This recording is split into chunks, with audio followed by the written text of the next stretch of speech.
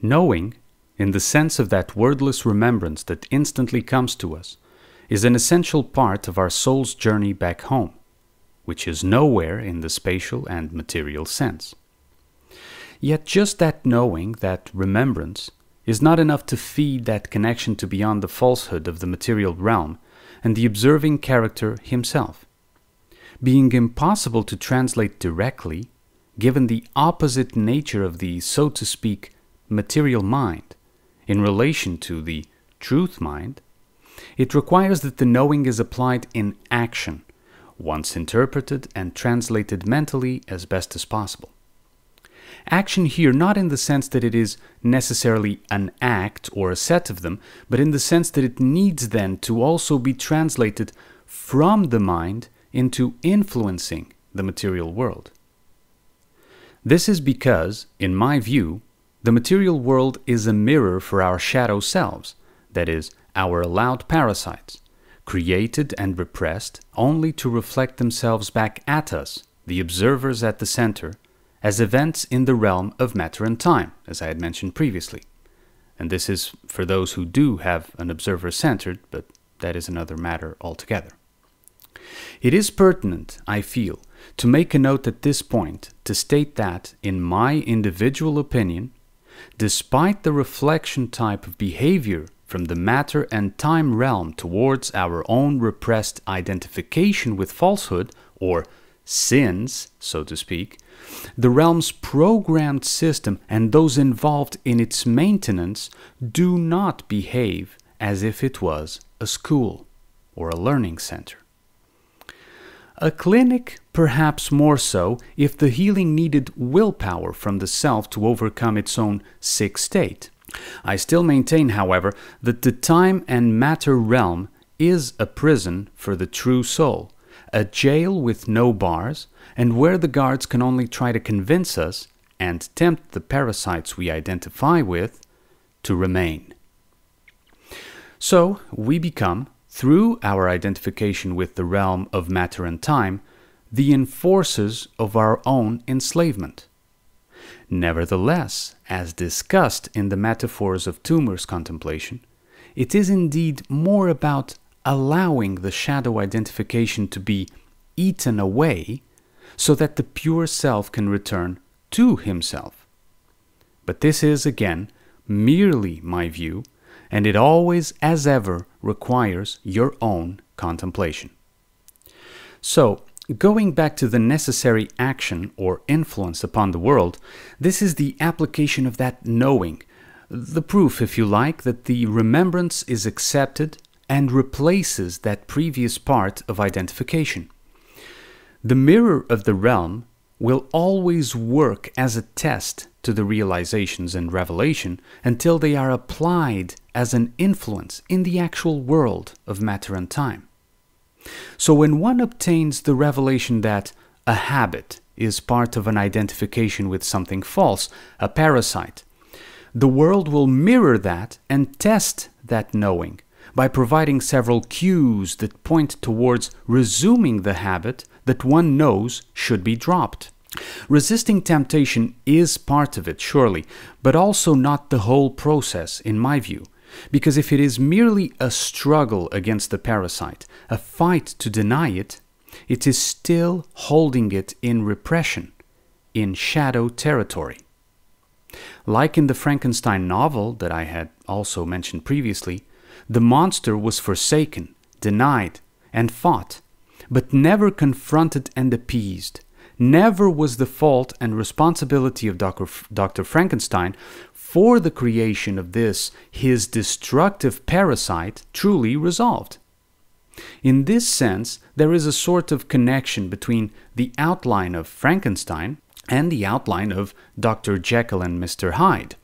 Both are creator and created in different characters. One, an elevated facade, the other, a destructive monster repressed into the shadow.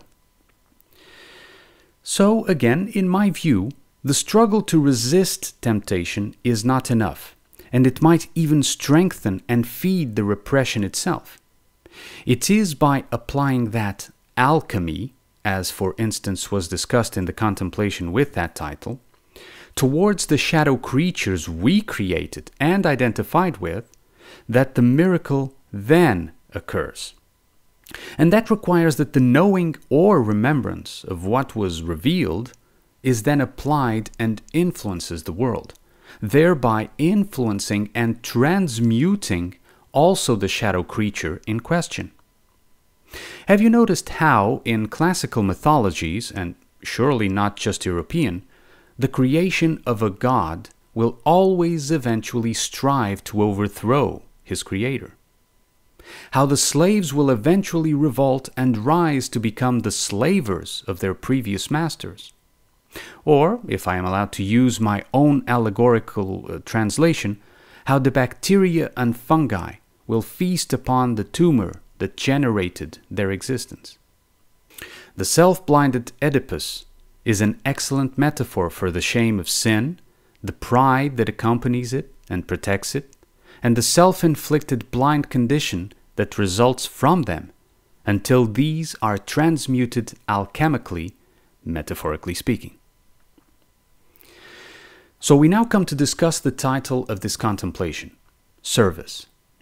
Service is the application of the alchemical magnum opus, that is, the application of the revealed knowing into the created mercury or lead of matter, so that it returns to gold. The creator must serve the created, or, allegorically, the Dr. Frankenstein must serve his monster.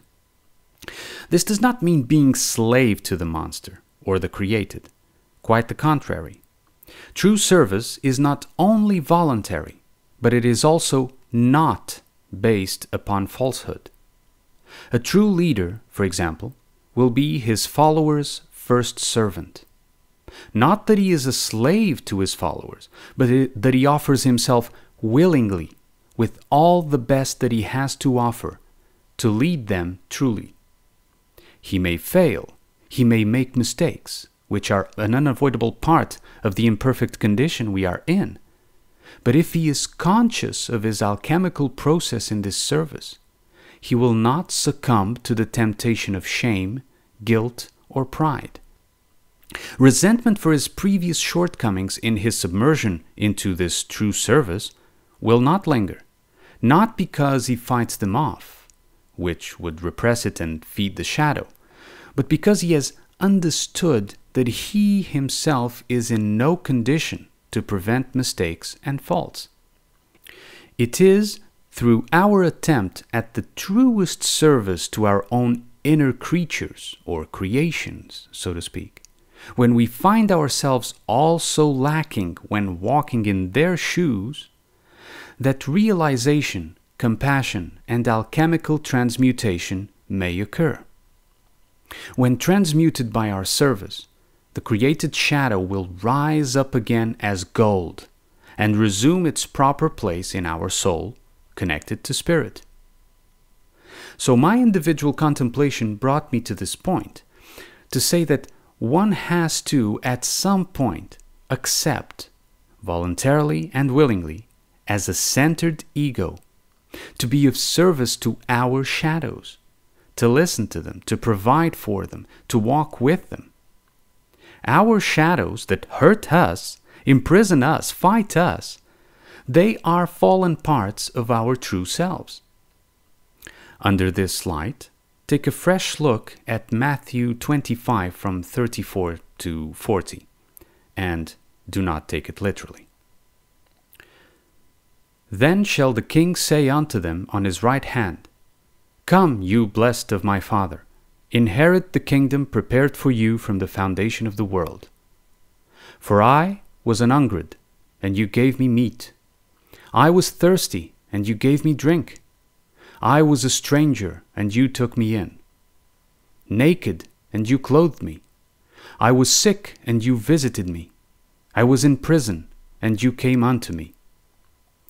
Then shall the righteous answer him, saying, Lord, when saw we thee an hungered, and fed thee, or thirsty, and gave thee drink? When saw we thee a stranger, and took thee in, or naked, and clothed thee? Or when saw we thee sick or in prison, and came unto thee? And the king shall answer and say unto them, Verily I say unto you, inasmuch as you have done it unto one of the least of these my brethren, you have done it unto me.